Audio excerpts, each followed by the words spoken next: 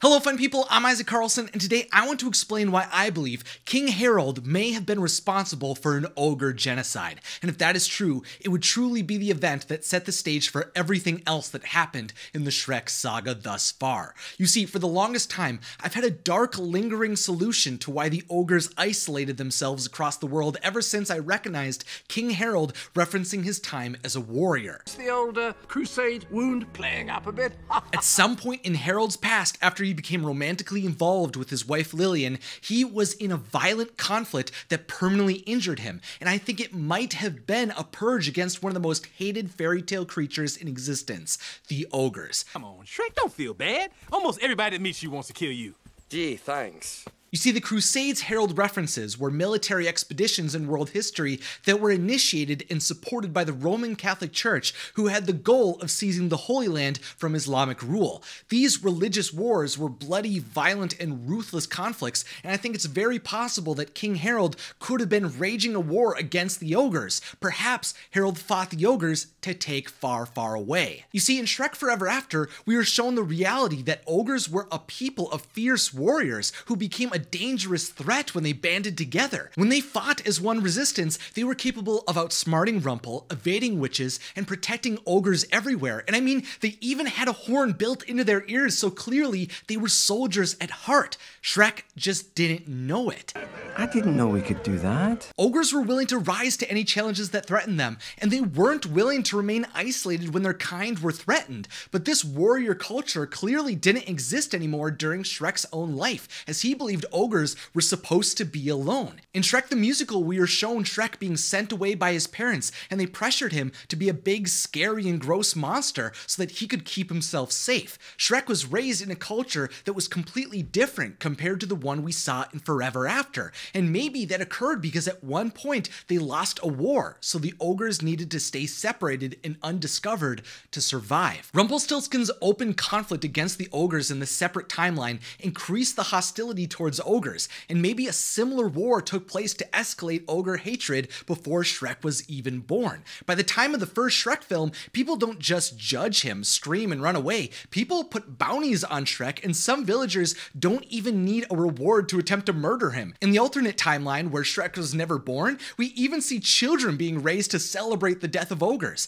Throughout that wild Rumple timeline, the ogres were unified against the tyranny they faced and the hostility that was put up against them, but we never got to see what they would have done if they would have lost the war. Perhaps prior to Shrek's birth, the ogres lived throughout Far, Far Away as warriors, but King Harold went to war against them to take the city. Sure, the ogres may have rallied together to fight him off, but I think Harold's military forces may have been able to slaughter them, to take all of Far, Far Away for themselves. And to rationalize his own actions after his crimes were done, Harold could have also ordered the creation of propaganda that made everyone blindly fear and hate ogres. Well, he's not a god, per se.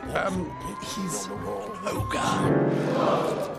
With Far, Far Away being ripped away from the ogres, most of their kind dead, and villagers hunting the survivors, that all could have led to the few ogres who survived the slaughter to flee across the land to hide in bogs and swamps, while Far, Far Away was turned into a wealthy, sterilized, human-filled place. And I think if you don't believe Harold was truly that selfish, dark, and nefarious at least at some point in his life, I would like to remind you that he did attempt to assassinate Shrek because he was an ogre.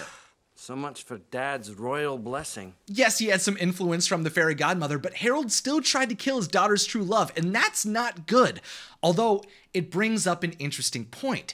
Fairy Godmother had full control over Harold ever since she turned him into a human and allowed him to rise as king of Far, Far Away. I helped you with your happily ever after, and I can take it away just as easily. Fairy Godmother's goal was to have her son Prince Charming rise to the throne of Far, Far Away by marrying Harold's daughter Fiona, and the way I believe she ensured that marriage would take place was by isolating her through a curse that would transform her into an ogre every night. To see all the original reasons I thought Fairy Godmother cursed Fiona, I'll leave my video on that topic down in the description, but the fact that Harold may have been the man who escalated the hatred and conflict with the ogres just adds an extra layer of tragedy to his relationship with his daughter. He was forced to lock her away in a tower, not only because of Fairy Godmother's wishes, but because he built a kingdom where she would not be safe existing as an ogre. Perhaps Fairy Godmother even forced Harold to begin the war with the ogres prior to Fiona's birth, specifically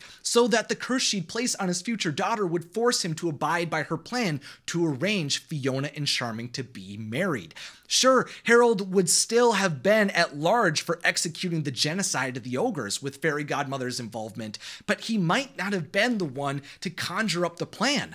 I think the war against the ogres was all a part of Fairy Godmother's plot to build up Far, Far Away in her image and arrange for the kingdom to be inherited by her son. But the ramifications of this ogre purge may set up the original Shrek story in ways that are even less direct. Maybe King Harold's actions inspired Lord Farquaad to purge all fairy tale creatures from Duloc, which was something Harold wasn't willing to do. He allowed fairy tale creatures like Fairy Godmother to be popular celebrities, and he tolerated the villains who lived on the outskirts of the city. Farquaad felt empowered to torture, imprison, and relocate fairy tale creatures because of King Harold's destructive actions. What is that?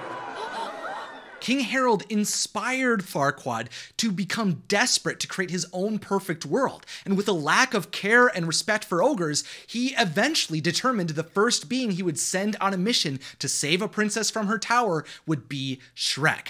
And that is a pretty wild turn of events, because Shrek saving Fiona was the reason they fell in love, got married, and eventually stopped Fairy Godmother's horrible plots. A couple of ogres were the ones who were able to unify humans and fairy tale creatures across Far, Far Away. But fun people, let me know down in the comments if you believe King Harold waged a war against the ogres because of Fairy Godmother's orders. And a special thank you goes out to all of the producers of the channel who back me over on Patreon. If you want to support me directly as I create more videos like this one, and you like exclusive behind the scenes videos and live streams, definitely go check out the Patreon page through the link below, and have a magical day.